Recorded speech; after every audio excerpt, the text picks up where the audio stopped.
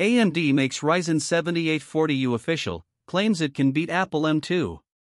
It's no secret that AMD has a new low-power laptop chip with potent integrated graphics. Companies like Asus, AXO, and Ionio are sticking it or its Z1 Extreme spin-off into their handheld gaming PCs. But the AMD 7840U was originally designed for thin and powerful laptops, and the company's finally beginning to share that story today. AMD claims the new chip can give Apple a run for its money, besting the 2022 MacBook Air's M2 processor in application performance by up to 75% and taking on the Intel Core i7-1360P by even more than that in both productivity and graphics, as you'll see stated fairly vaguely in the charts below. Gen on Gen, AMD client PR manager Matthew Hurwitz tells me the chip offers up to a 24% application performance increase over the company's 6850H chip.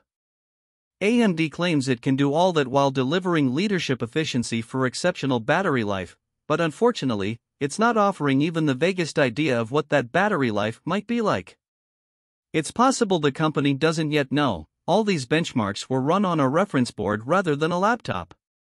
Apple's M2-powered laptops are reigning battery life champs, so it's kind of important to know. That said, Hurwitz said we can expect more information about battery life and gaming FPS to be forthcoming, and AMD hasn't been a slouch of late in the Windows realm. He says Framework, which recently announced its first AMD-powered laptop, Razer, Acer, HP, and Lenovo will use these chips, among others. The AMD 7840U isn't alone in the new 15 to 30-watt lineup of U-series parts. There will be Ryzen 9, Ryzen 7, and Ryzen 3 series parts as well, which will feature 3 different tiers of graphics: 2, the 12-core Radeon 780M, 8-core Radeon 760M, and 4-core Radeon 740M. That would suggest the AMD Z1 handheld gaming part is likely a modified Ryzen 5 7540U, with a Radeon 740MI GPU.